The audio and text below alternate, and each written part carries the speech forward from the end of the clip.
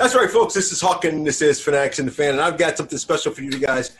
I've said for years that I've always wanted to do this and make everything official. So here's my official introduction of one of my fanatics. Hopefully we'll get them all on here. But please welcome to the show one of my favorite people in the world, my friend Emily. Hey, girl, how are you? I'm good. I'm living, the COVID life. Right, and this is what we're doing. This is kind of a Meet the Fanatics COVID edition. Let me see how on point I am as the host of the show. Emily Trent is a stunt person. Mm-hmm. She is a musical theater nerd. She is a theater nerd. She is a K-pop fanatic. Yeah. I'm gonna get all of it. I'm gonna get most of it. She kind of is a TV nerd, but very specific. She loves stuff from the 90s, even though she's not really a 90s kid, but she is.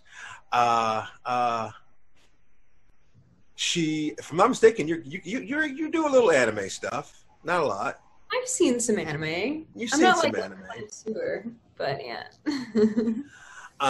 But her big one, because she's an actress, she not only is she she's full on movie nerd, as well as the TV shows. She aspires to be involved. I was watching Agents of S.H.I.E.L.D. because they're in their last season, and I was thinking, wow, Emily could do better than that on some of those stunts. Not gonna lie, just some of the stunts were just. I mean, and they have crushed it since day one. I'm not sure if you follow them, but they've crushed it since day one. And yeah, I saw the first season, but I don't think, and the second, and I got through some of the third, but I didn't. I stopped after that. So the diehards, I love diehards, and now I know I didn't get everything. So what are you a diehard of? First of all, what are you a true fanatic about? A fanatic. Okay, I'm trying to just obviously Marvel. Right. Yeah, that would be the big thing because I've seen all of them. And then let's think. I don't know. What even exists now? Yeah, we're living the COVID life right now. It's very strange. Right. Because I wouldn't say strictly comics or anything, or or I wouldn't say DC as much as I would say Marvel. I'm thinking cinematic universe though. Right.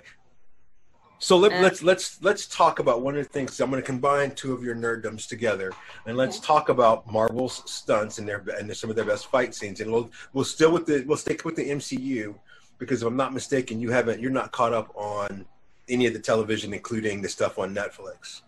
I've watched the first 2 seasons of Daredevil, and I've seen the first season of Jessica Jones. And the best season that they had of any of those shows really was the first season of Jessica Jones. Yeah, and then I saw some of the first season of Iron Fist, but that was it. Yeah, that was more than most of us should have watched. So let's talk about let's combine. So you and I have never talked about this, and I talk about this a lot because I'm also a stunt person and professional wrestler. Mm-hmm. What's your top 5 favorite fight scenes that they've done? Just the fight scenes, not the stunts, just the fight scenes. Because I don't even really call it stunts anymore, because it's also CGI that you can't differentiate between the two at some point. Right. Obviously, all the fights in Winter Soldier. Obviously. If you watch that movie, you'll understand. Right. And then I liked the freaking hallway fight in Daredevil. That was one of the most amazing things I've ever seen done. As far as continuous shots, as a filmmaker, I've been working. Me and my team have been working on the continuous shot, and I love that one. I love that one. In the class that I help teach at MSU, it's always one of the fights that we show in film is because it's a one shot. It's just one shot of the camera, and then they just like do the whole thing. It's cool. Okay, so that's so. Yeah, that's. I guess there are multiple fights in Winter Soldier, but I won't use all of them. I like a lot of Black Widow fights, or I guess her stunt double. Yeah. So her like stunt double and her both killed it, because she did some more stuff than we give her credit for, even though she was pregnant in Civil War. But she still, I mean, everything she's ever touched has been amazing. I cannot wait for that movie to come out. Yeah, she does some amazing stuff. Yeah, if we're talking just stunt stuff, like I know there are videos of stunt people talking about the stuff in Winter Soldier, and I thought it was super cool that they're like, how did we do this? Well, here you go. So the stunts, I don't know. A lot of the fights are so CGI just because it's superheroes and stuff like that. So it's got to be a very specific film, and it's got to be edited well. But yeah. So let me ask you this. And you prompted two questions at the same time. Do you spot the stunt doubles as much as the rest of us would? So, like, I knew every time Scarlett's stunt double was on camera because she is distinctly not Scarlett. Her hair is so not Scarlett's, and even though it's a wig, I can spot her every time she's on camera. Yeah, I mean, I guess it's different because I don't really search for the look of it. I always kind of just realize, oh, that's not the actor anymore. They wouldn't have that. Right. Yeah, and then sometimes you just see that that's not their face. But, they hide it pretty well, or they like CGI the face. So it just depends. Well, now Chadwick did a lot of his stuff in Black Panther. He will not be doing a lot of his stuff in Black Panther 2. I promise you of that. But he did a great deal of his stuff, which is ironic because all his fights are masked, except for there was like 10 seconds in the casino that he didn't have his costume on, but the rest of it, and he did a great deal of it. Yeah, no, I think the biggest thing is like if an actor is capable, it helps. Sorry, my AC is super loud. Yeah, it's all right. But if the actor is capable and is athletic, they can do a lot of it, but there's still some things that are too dangerous for actors. And it's like, if the actor did get hurt, like that can pause production for a while. So yeah, when actors say they do their own stunts, they probably do, a good amount, but they still have a stunt double. Like Tom Holland still has a stunt double. He doesn't do all of it. But he also does a lot because he's young enough and can. Also acrobatic and and he's a dancer, so he's like athletic. So there's like he's pretty good. Yeah. So now you clearly are a Marvel person. What's your take on what DC has done, and are you also waiting for the Snyder Cut? You forget actors and their facial expressions when you're not acting. They show you don't. There's no hiding it. Right. Well, I mean, I don't know. I just feel like, for Marvel, you can say, okay, there's a clear Marvel formula, but the fact of the matter is that it works, and you enjoy it every time. And with DC, there are a few movies that are pretty good. Like, obviously, Wonder Woman was great, and I liked Shazam. I thought it was fun. I actually felt connected to the main character. Isn't that weird for DC? Well, I mean, it's Zachary Levi, so how are you gonna not love Zach? He's one of us. It was like a family-based movie. It was like this kid trying to find his place and find his family and stuff like that. So it was more than a superhero film. However, there were still those moments in Wonder Woman and in Shazam that was just an entire CGI fight. And it's like, I wish there was more of a mix of practical effects and CGI. Because when it's all CGI, you can really tell. And when it's a mix of practical and CGI, it makes things a lot more, a lot more pleasing to the eye because it's not like a perfect look. It's like if you watch Winter Soldier, you know, obviously there are some things that didn't actually happen, but because they have you know, a mix of practical and CGI, it looked more real than the fight at the end of Wonder Woman or the fight at the end of Shazam. Honestly, the fight at the end of Wonder Woman and the fight at the end of Shazam don't compare to the stuff that was actually in the middle. Right. No Man's Land was the best fight scene in Wonder Woman, in my opinion. It was the best. That whole sequence was better than most everything else in Wonder Woman. Yeah. Which is why I'm not looking forward to 1984 at all. Yeah. Well, I don't know. I mean, it depends because I feel like there's a very clear vision, and people aren't realizing that vision for just the DC universe isn't working, and it's a lot darker. And people complain about the color of Civil War and how it was just like regular. But they made it, in that film, they made it less like a superhero movie and more like we're watching people do good things for other people.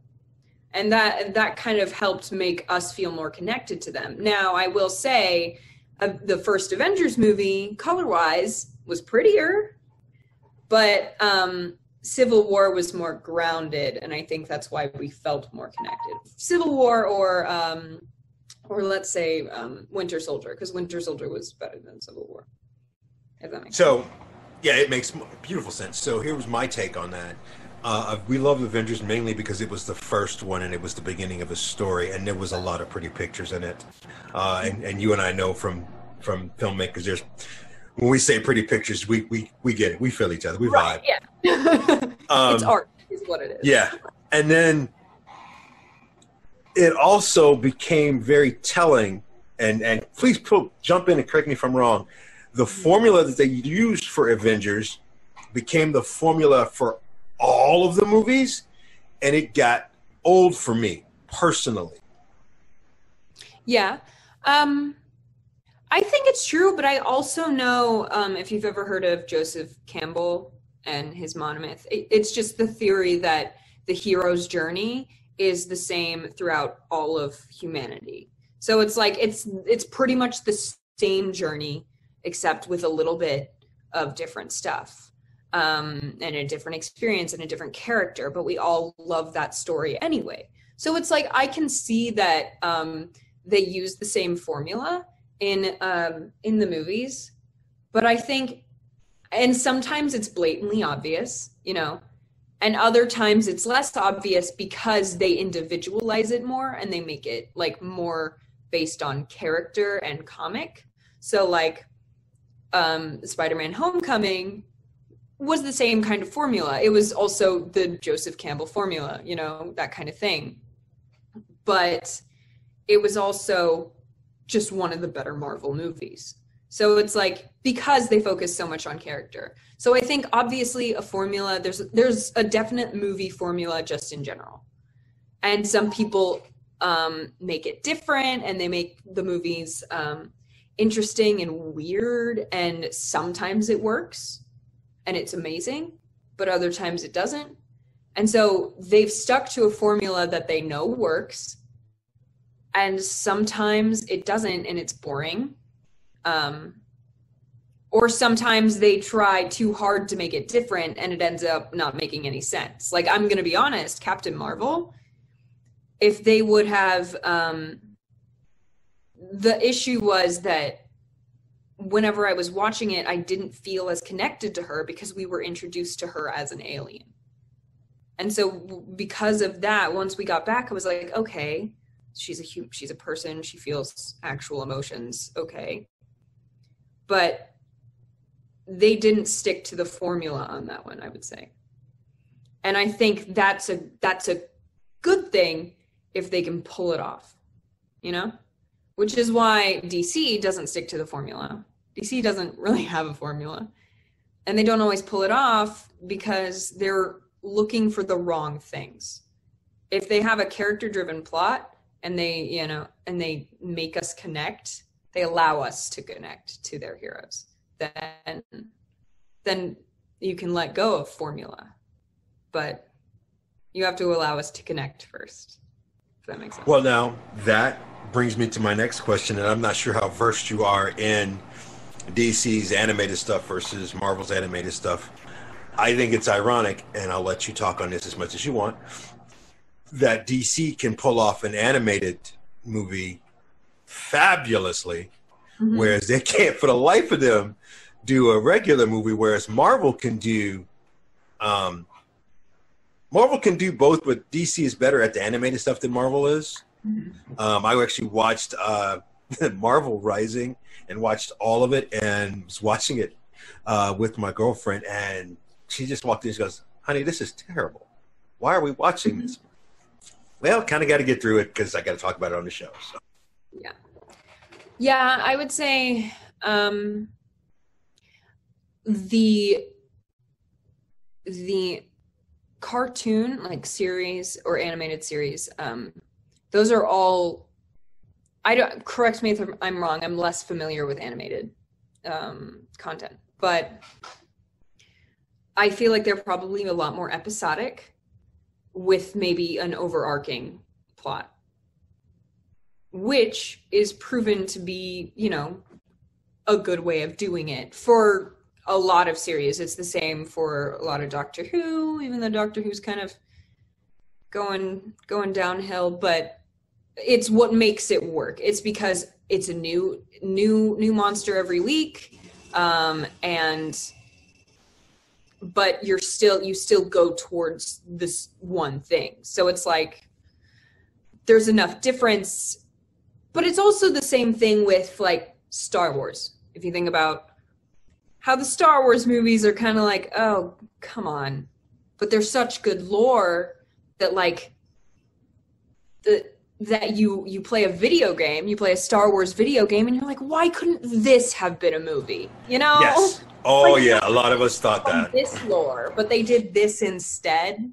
Don't they know how good this kind of thing is, but they're like, doing this instead?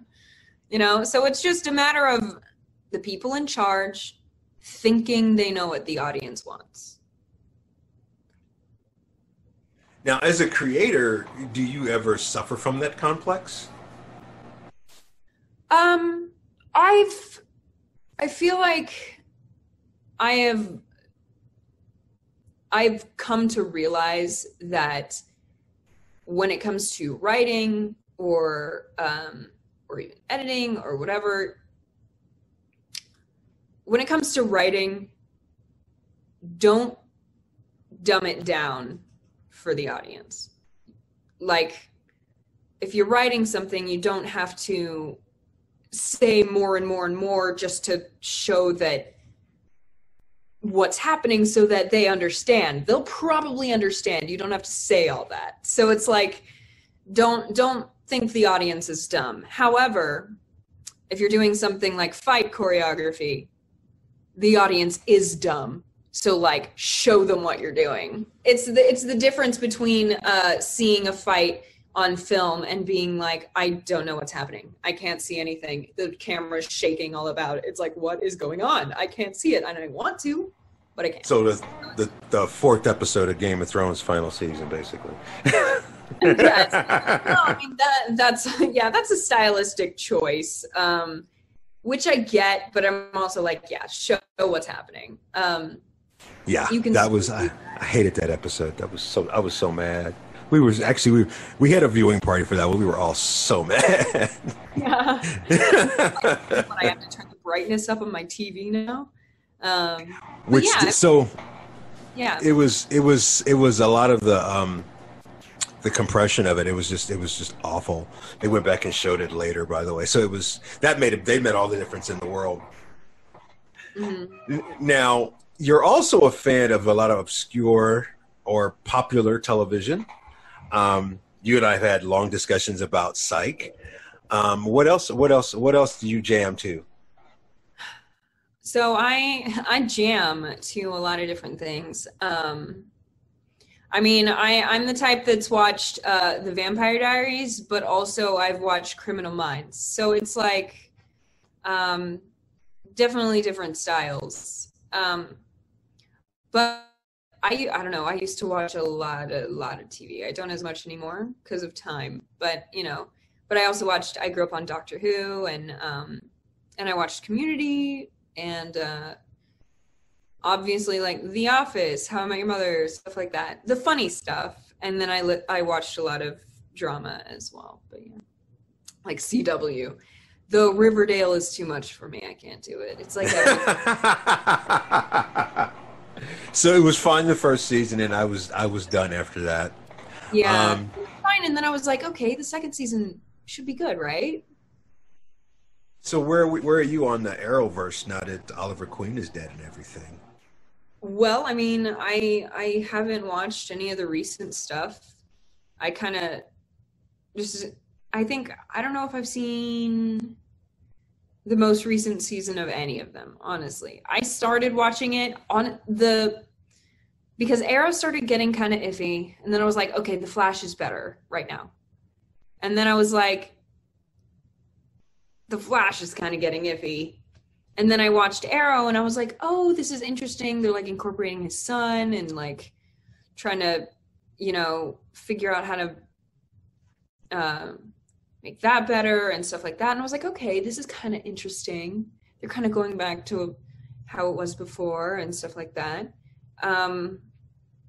But I never got far enough into it to really know what was happening. But yeah. Well, the fight scenes, fight choreography that Steven had for most of the seasons, with the exception of the latest few, was amazing. First 3 seasons of his fight choreography was amazing, and I think you could appreciate that. The CGI, they never could really afford good CGI, and I'll always say that. I think their CGI is terrible. And you guys can write me on that. It's fanaticsandthefanofficial@gmail.com. It's still awful. Like obviously the big film CGI is going to be better than the small show, but I don't know. That's why I don't really like CGI as much. Like it's a different art form, but it's like it definitely hasn't been perfected yet. There's some really good examples of it, but yeah, I just don't like it as much as I like practical effects. It's why I don't watch as much animation. Now, were you a Winchester fan? Did that get too old for you too fast? It's season 675 now. The first 11 seasons, so I was a fan. But yeah, I didn't keep watching it after that. I don't know. It's one of those things where, and this kind of happened with Psych as well, where it's like they have this concept in the beginning, and then as it gets bigger and bigger, it gets weirder and weirder, and then they play more into the wrong things. Like they play more into funny, weird moments more than legitimate character moments. But a great partnership, I will give them that for both sets of actors in Psych as well as Supernatural. Yeah. But let me ask you this question, and I'm gonna absolutely love this answer. What is too much? When do you, as a actress, we'll tap into Emily the actress. When do you think you're like, all right, wait a minute, whoa, pump the brakes. We should probably end like really soon because everybody's falling asleep on set or something. Like a series, when a series should end. Yeah. I think what I remember seeing that Psych was going to end, and they were like, we decided we're going to end while it's still good, while it's still good, so that we don't end and then everyone's like, this show ended up sucking later on, which I think was good. And then they have movies now and they're really weird, but I think with Supernatural, I would never want to get to the point where I can't get a job again because I'm one character.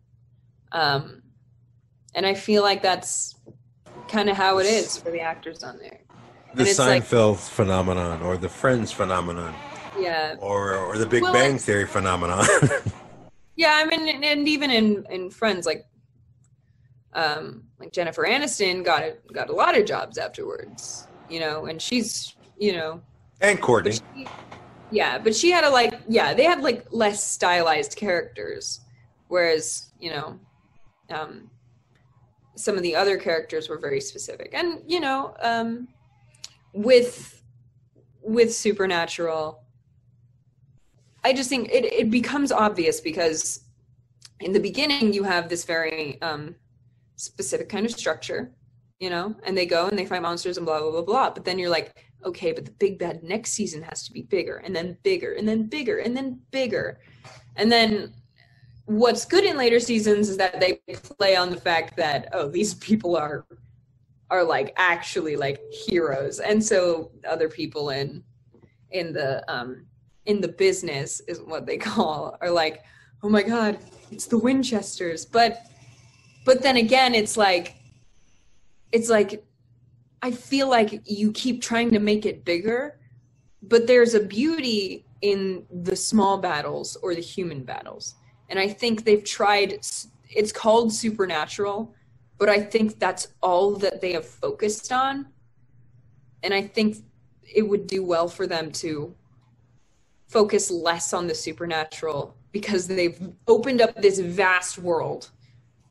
And it would be stupid to think that they only go after one type of creature only one time in the past 14 years. So it's like, yes, maybe the monster isn't that good that episode, but maybe it's a learning experience for the character, or maybe the character met someone or something like that, you know, changed the way they saw something, or maybe other characters were brought in.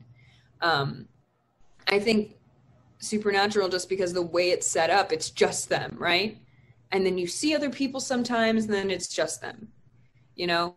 And I think it causes you to lose an opportunity for difference in character interactions, because we've seen the same character interactions with Dean and Sam over the seasons, just about different things. And don't get me wrong, they're interesting and they're compelling, but it's like, add someone else in there. I mean, obviously Cass, but like... Yeah, well, I mean, that's a buddy of mine, let me rephrase that, a former friend of mine, a former associate of mine, there we go, former associate of mine used to say that one of the best things about Batman was not Batman, but it was his villains. Same with the Winchesters. After a while, it's more about Castiel and Crowley and all of those characters more than it is about Sam and Dean. Right. Well, folks, this has been Meet the Fanatic with Emily, one of my favorite fanatics. She's actually nothing better than a fanatic that is solid in their opinions and knows what they're talking about. Unlike me, I'm just a fan. I like it all. So we're gonna exit on this. What are you most looking forward to in our near future? Because we got a strange future coming up. We don't really know what's going to happen. What are you the most looking forward to? It's the headphones. In the nerdy world, I don't know. I want to be looking forward to the Marvel stuff. I've been waiting for Falcon and Winter Soldier for a really long time, so I'm really excited about that. I hope it's good, I don't know. I've been getting increasingly busier. And so I guess in this upcoming year, it's my senior year of college, so I think I'm just excited to be a nerd on my own and kind of like figure out life without going to school anymore. I think we're all trying to figure out life without Corona, so yeah. Good luck with that. Oh, man. As you can see, I'm enjoying my sandy beach. This thing that I'm excited about is just playing more D&D. That's the other thing. I knew I forgot something. She's also a D&D nerd who plays once a week. which if we can ever pull it off, Fanatics and Fan, of course, we'll be having a weekly D&D game we're going to broadcast. Haven't quite got to tweak a couple more things. I'd rather not do that and have no more Corona, but yeah. I mean, we play over. Well, in the first game I played, we played over Roll20 and Discord, and now we play over Google Hangouts. So I like me some Google Hangouts. Folks, this has been Meet the Fanatic with the amazing, wonderful, awesome Emily. And I am Hawk. Be sure and check out our other upcoming events. Be sure to hit like and subscribe down here. Until next time, I am Hawk, and this is Fanatics and the Fan.